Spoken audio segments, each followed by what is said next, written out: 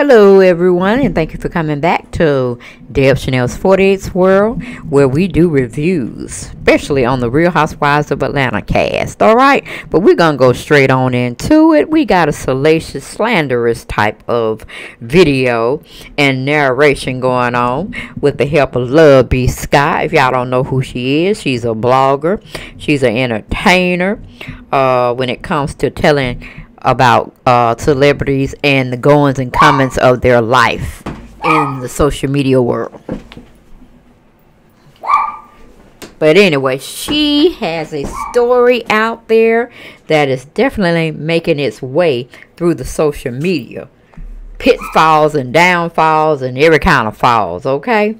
She had help with another vlogging site called 2fab.com. Check them out. But I pretty much just saw it on my social media feed from her, which is her platform, Love B. Scott. Okay, but let's go on into the story, honey. Don't know who really wrote it, but I guess it was a correspondent or a journalist, or hell, it could have been Love B. Scott herself, or himself, I should say. And they titled the article as Real Housewives of Atlanta, Tanya slams Cookie Lady and Kenya Moore over cheating rumors. Yes, y'all know it got hot last Sunday when they were talking about Kenya Moore and Portia and Tanya and Candy being a little bone collector running around now. Lord, I tell you.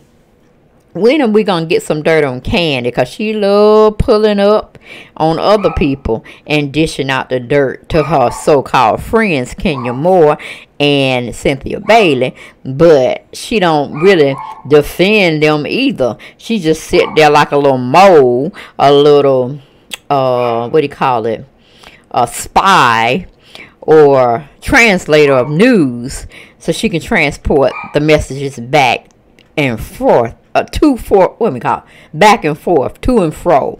That's what I was trying to get at, to make sure everybody's on one accord of who's talking about who, why they talking about them, where they talking about them at, and who is getting all the tea to come back with a comeback. Okay, but we're gonna go into these cheating rumors that Tanya has debunked when it came to the Cookie Lady and Kenya Moore trying to spread her demise of her relationship. Tanya said, "Oh no, not this day, not in my house, Miss Kenya Moore." All right, and you would have thought I wouldn't have put Tanya, the one going after Kenya Moore, because you know Candy never tried to go after her. Let me see, Cynthia, no. Any other players of the cast? Yeah, so it's really been Portia, Nene, Marlo, and now Tanya has gone after Kenya and feeling good about it. So let's go on into this article and see what Love B. Scott has to say about this situation. It says the sophomore Bravo star tells TV Fab she now has the full story. Even Real Housewives of Atlanta's self-proclaimed breath of fresh air has had her breaking points. And when someone questions her relationship, the claws come out. Go ahead, do your thing. Tanya, do your thing. Okay, 2Fab spoke with sophomore cast member Tanya about Kenya Moore bringing up allegations that Sam's fiance, Paul Judge, was cheating on her with who Bravo labeled the Cookie Lady, and Tanya did not hold back. I don't know where that came from. I thought we had a great weekend. Tanya told us of Kenya's decision to call out her relationship in Toronto. And then fast forward to the spa day, everyone was like, "Oh, Tanya, that's what's happening. Don't point the beast, or don't poke the beast." And I'm like, guys, I don't know what's happening. Why is she directing this at me? Now, Candy could have told you full well, and Cynthia could have told you too, but I heard Cynthia took it off air and told you, and Candy could have did the same thing, talking about, well, what me and Kenya talked about, when I heard it, it was off air. But Candy, what about when you told Kenya that Mike was going to propose to Cynthia and that she need to hurry her little boots on and get to the event before she miss out. Now, that was off camera, okay? But you chastised Kenya about the ordeal. What you and Kenya talked about was off record. It wasn't viewed on the TV screen showing you calling Kenya telling her to hurry up. That was off camera. So why in the hell would you not give Tanya the same courtesy and tell her? But you try to make like, well, what was said, it was off air, so I don't believe I should bring news that was off air on camera. Well, ain't that the pot calling the kettle black? Candy, I call foul on you all day, every day. And you too can get it and will get it every time I feel like I want to bring it to you. Because you're foolish, fraudulent, fakery, and just fake. Total fake. Now I can see why Tiny don't get down too much with you. You remember when y'all were trying to have that girl escape renewal type celebration of getting y'all a little group back together, and you couldn't come with the goods. You couldn't have a good attitude, and Tiny had to lay into you verbally on camera.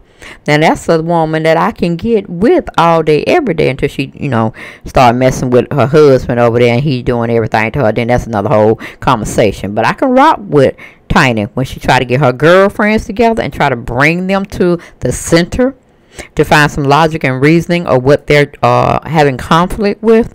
Yes, she sold your butt up from the top of your head to the sole of your feet, and you couldn't say shit. And I'm like, go ahead, girl, go ahead, Tiny, get on into Candace's ass, okay? But that was just my sidebar. I'm going back to the article.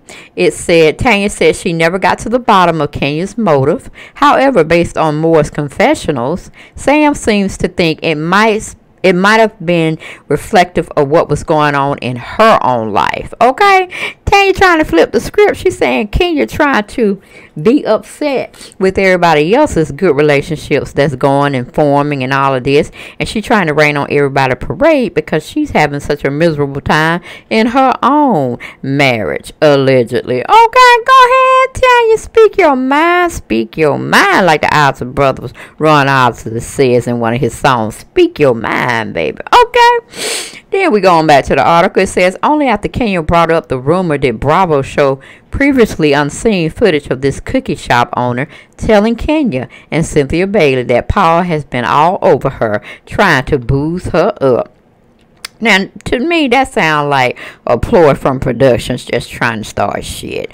Okay? Because why would he want to booze her up in a cookie shop? I'm just saying. Don't sound too true to me.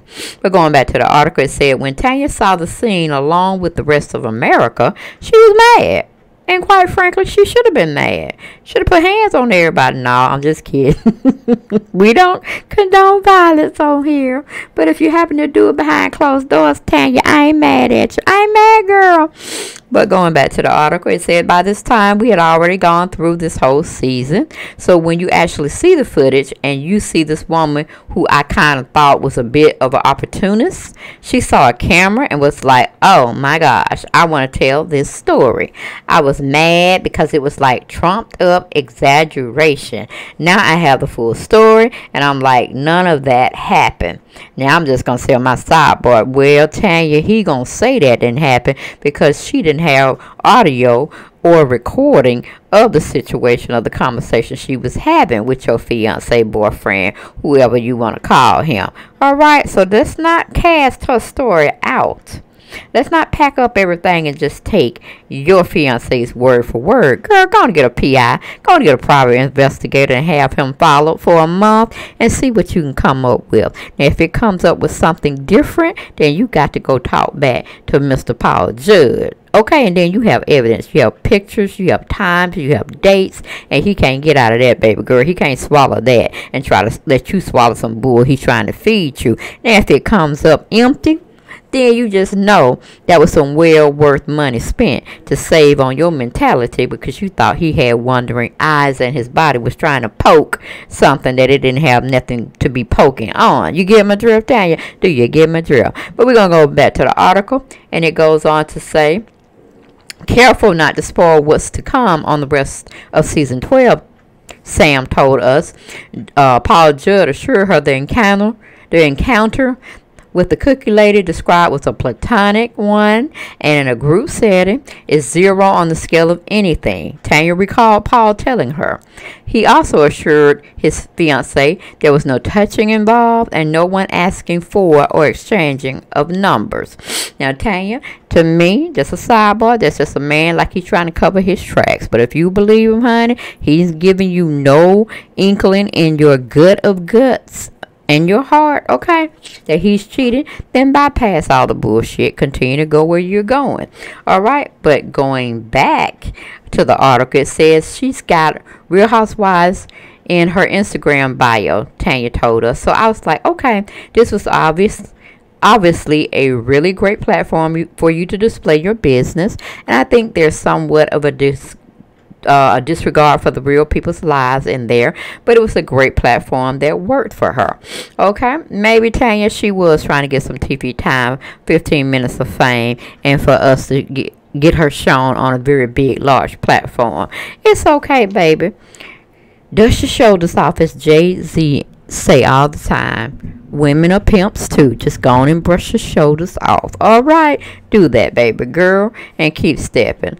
Don't look back. Continue to be forward. Go looking forward. If Paul's your man and you can accept whatever he says as the gospel truth, then go on, honey. Go on. Serve up yourself with him on a platter. All right. Going back to the article. Elijah.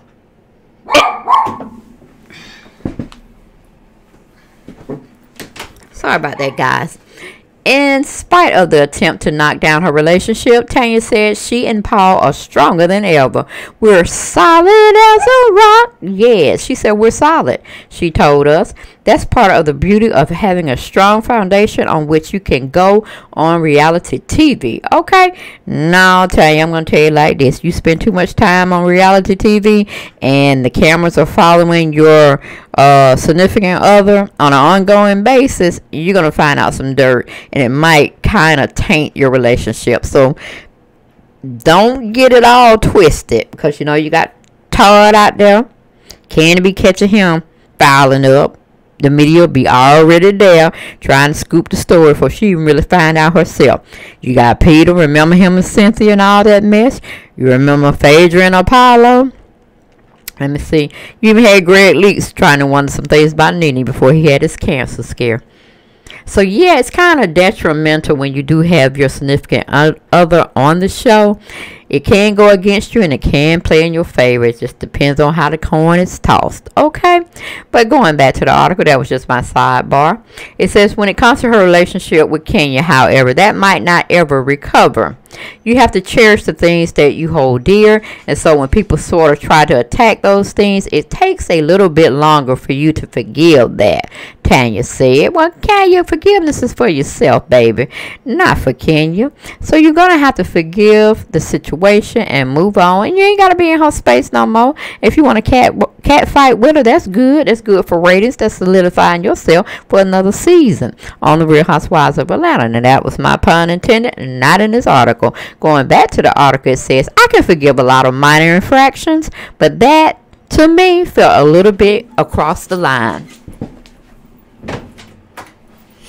Well, Tanya, my sidebar, baby, that really wasn't across the line. That was hitting at your kneecaps, okay? She had went on past that line and drug on to your kneecaps. Yes, that was a very big pill to swallow, to insinuate that your fiancé was cheating on you, girl. Yes. But anyway, going back to the article, it says Sam's also had no regrets about showing Moore's wig on camera, telling 2Fab she felt the gesture was simply a funny, corny joke. The scene before she denied wearing it, like very vehemently denied wearing it, and we're all sitting there going, but we can see it, Tanya said. We all know Kenya has great hair, so it's like if we can't talk about this, what are we supposed to be able to talk about? We talked about such personal things, and hello, it's a bunch of black women. We all wear wigs. To me, it had nothing to do with her natural hair care business or anything else. Now I'm with Tanya like that. But see, Kenya ain't that solid. She's not that secure in herself. She gonna be as vain as it possibly can be, because that's all she has. She thinks it's her beauty and her quick wits that she can get back with people that's gonna land her on top. But we all know all that glitter is not gold. Every time you want fame and fortune, there's gonna be a downside to that. So we're gonna let Kenya continue. We're gonna let Kenya to continue in her wide street that she's driving on, and see what becomes of her later on in life, after the Real Housewives of Atlanta has gone on to bigger and greater things. Okay, that's my pun intended, not in this article. Going back to the article, it says, however, the retaliation of it, Tanya added, did not match what I had done. Unfortunately, we have to wait and see how said retaliation plays out during the rest of the season. The Real Housewives of Atlanta airs on Sunday, 8 p.m. on Bravo time.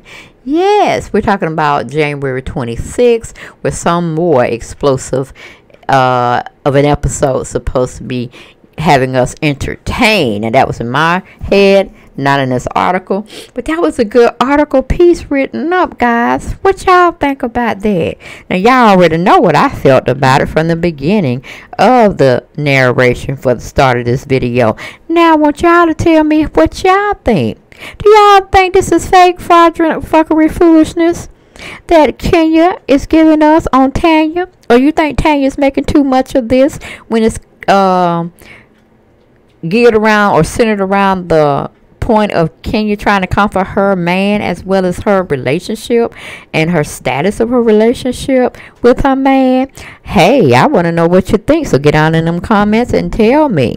Give me the reason. Give me the reason to want you back. Yes, that was Luther Vandross. Okay, but get down in them comments. Y'all let me know how y'all feel about this article, the subject matter, and what do y'all truly feel about Tanya and Kenya's feud that they got going on. Okay, it's kind of nice to me to have someone that's a friend of the show going to try to come back and be kind of seen as meek and mild and just fun loving, not like Marlo Hampton, because you know she give us that all around HBIC type of look. Okay, but Tanya, you know, she's sweet, kind, and always want to do for the underdog and just want to be kind to everybody. And she's sitting up there solidifying herself, going against Kenya Moore.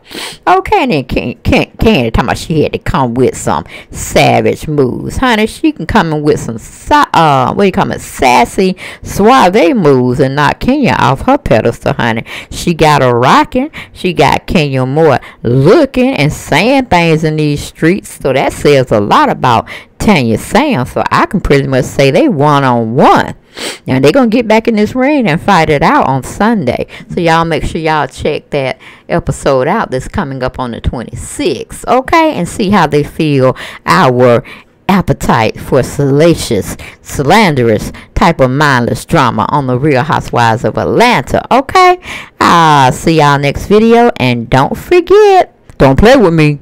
Y'all need to subscribe to my channel, okay? And help me grow. Alright? And share and like my videos. Good night, guys. Bye-bye.